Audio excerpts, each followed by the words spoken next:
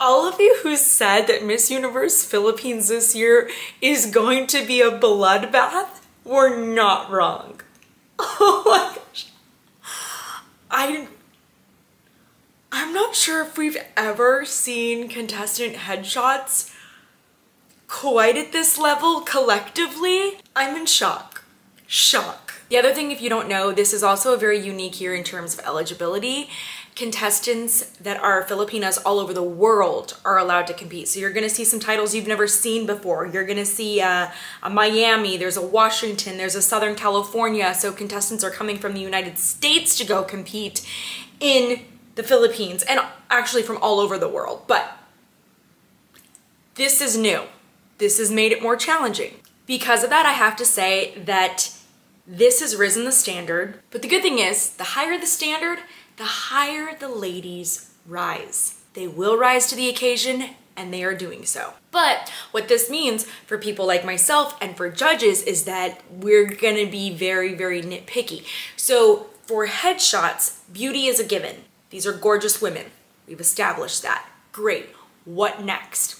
We're talking about maybe quality of photography, styling, facial expression is gonna be very big. And the fact is that you can be a gorgeous person and not be so photogenic. I also know this from personal experience. I never won or placed in a photogenic competition at a pageant, and I will regularly, in the nicest way possible, get comments from people who watch the channel or have seen me compete, and then they meet me in person and they're surprisingly shocked, and they're like, oh my gosh, you were just so much more beautiful in person. And I don't mean that in a rude way. And I'm like, I know, I get it, it's okay. I'm just not photogenic, okay? I understand that, and I'm okay with that. But it is always really funny when people actually meet me in person and they realize that I just look different than my photos, but in a good way, I guess. Since we're at the beginning of the competition, I am going to share my top 20 favorite images. And remember, please don't let these favorites in this episode be a reflection of my overall top picks and favorites. Janet is giving us elegance here. She really is. Also, she's wearing my favorite color, so I love anything navy. Anyways, but I love it. I love the elegance. I love the hairstyle. I love just the soft updo, the diamond earrings. She's giving luxe here. Luxury. Virginia? Obviously, every image is gonna have some editing. All right, but bravo to whoever edited this one. The way that they used the lighting, I love it. It looks like it was shot during golden hour. It's gotta be edited, but it looks not edited, if you know what I mean. And also stunning. I'm gonna need some help with the new provinces that I am not familiar with. Here we go. Talisay. Talisay? I'm not sure. Someone help. Anyways, love the wispy hairstyling. So different, so unique, and people were already commenting she looks like Amanda Obdam. Yes, she does. Yes, she does. That's a huge compliment, personally. Beautiful. Miss Universe Thailand 2020? Yes. Pasig? Pasig looks a little Latina in this. And you know what? I love it. I love it. Also, soy mexicana, pero no habla español. Necesito aprender a hablar español. Sí.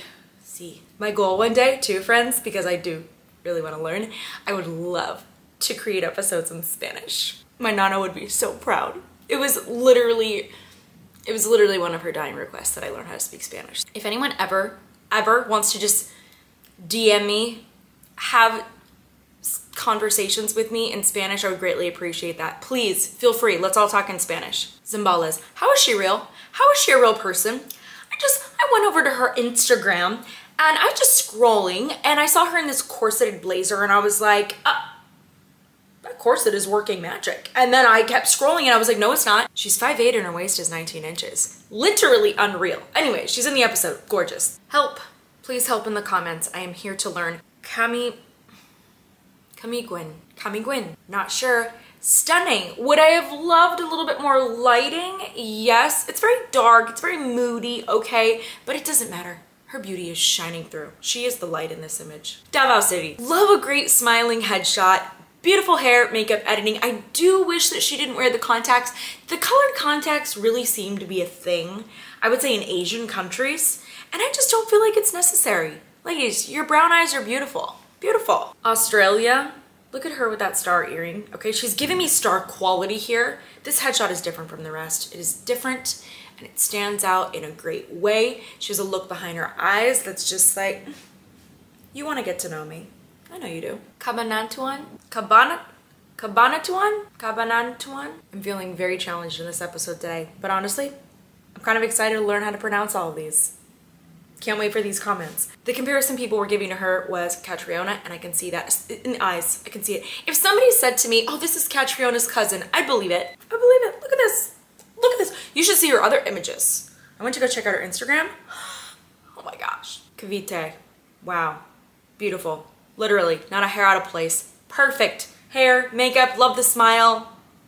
Love it all. Miami. Okay, so Miami, I'll be honest, quality of the image can be better. I think there could be more clarity, right? You guys know, I love a little texture on the skin, love a little pores. Gorgeous. You can see how gorgeous she is here in this image. She's one of our few contestants that's smiling too. Gorgeous. Bulacan. Stunning. Stunning. The natural beauty here. I don't know how much makeup she actually is wearing, but I love that she was going for this kind of no makeup look because it works for her. I could never, but for her, this works. And that's how gorgeous she is. And if in my head, I have all these imaginary scenarios, but if I were a casting director and I was casting an editorial campaign, it's her. She is the face of my new campaign. So it is. Please help again. Kainta? Kainta? Ah, Stacey is returning. Gorgeous.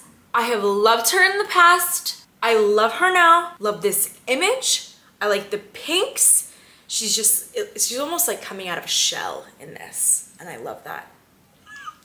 I'm so excited. Iloilo City. I commented on some posts when she won. Yes, she's beautiful here. To me, I love her in video though. I love her in video. I saw her in video and I was like, you just glow. You just shine. Shine. I cannot wait to see her compete. Northern California. What can I say? Just look at it. I honestly, I don't even have to say anything in this episode. Just look at the image. Self-explanatory. You can see why she's here. Baguio? Do they ever not send a gorgeous contestant? I don't think that's a thing. They're like, no, we don't do that. No. They're like, we literally only send the best. That's our thing. Bacoor. Victoria is back. She is back and she has grown in her confidence. I just feel it. I've still been following her since her last journey and I just feel like she's a different person. Inside. In the best way possible. I need an episode about their press presentation. I need it. It's just, I can't keep up with all the MUO news. Honestly, there's not enough hours in the day. So I'm doing my best. Quezon Province. What a look she is serving. Let's also not forget, she was first runner-up at Miss International. She's a binibining Filipina. Yeah, look out. I just love the styling here though. That straight hair, just that pulled back look. The earrings, oh, it's great. Cebu, kind of giving me Steffi here. Okay, a little bit. Also, I've never seen so many comments because I looked at these on Instagram. I have never seen so many comments creating comparisons between this batch and former contestants or title holders. You just click any of the ladies and somebody's like, ah, Catriona, another person. They're like, ah, Rabia, she's giving me Pia.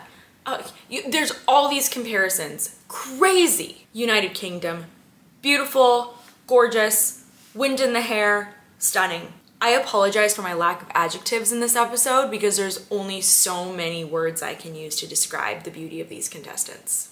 Hope you enjoyed this episode. Thank you for tuning in. Please be sure to subscribe and remember if you want to support it, hit that super thanks button or join memberships because you'll get early access to episodes and access to extended ones as well. Thank you again and I hope to see you very soon.